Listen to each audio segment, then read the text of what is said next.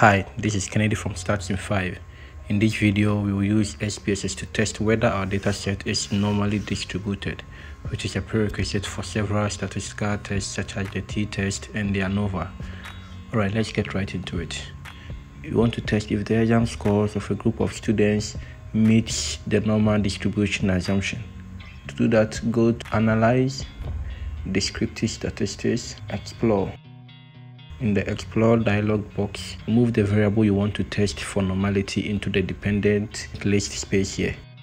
In case you want to test normal distribution between groups, say using their sex, you can move the sex variable to the factor list here. But in this tutorial, we are not going to concern ourselves with that.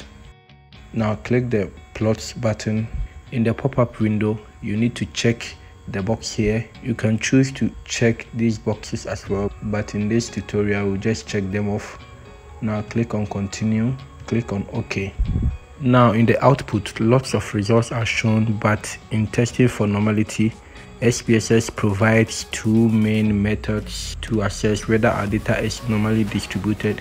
We can refer to the test of normality table here, or graphically using the normal QQ plot here. On the graphical method, which is the normal QQ plot, you would need quite a bit of experience to be able to tell from this graph that the data meets the normal distribution assumption or not, and can be very subjective. On the other hand, the numerical options found on the test of normality table are more objective, so we will rely on that for our tutorial.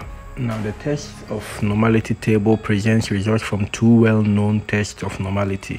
The Kolmogorov-Smirnov test is mostly used when your sample size or the dataset is more than 2000. But in this tutorial, our dataset is less than 2000, so we will be using the Shapiro-Wilk test. Now, in interpreting these results, the rule is that our data does not abuse the normal distribution assumption if the p-value of the Shapiro-Wilk test is higher than our alpha value of 0.05. Now, since the Shapiro-Wilk test from our tutorial shows a p-value of 0.185, which is higher than our alpha value of 0.05, we can conclude that our data is normally distributed. So with this, we can go ahead and run parametric tests such as t-test and ANOVA with this dataset. Alright, this is the end of the video. Thank you for watching. Kindly like, subscribe, and hit the notification button.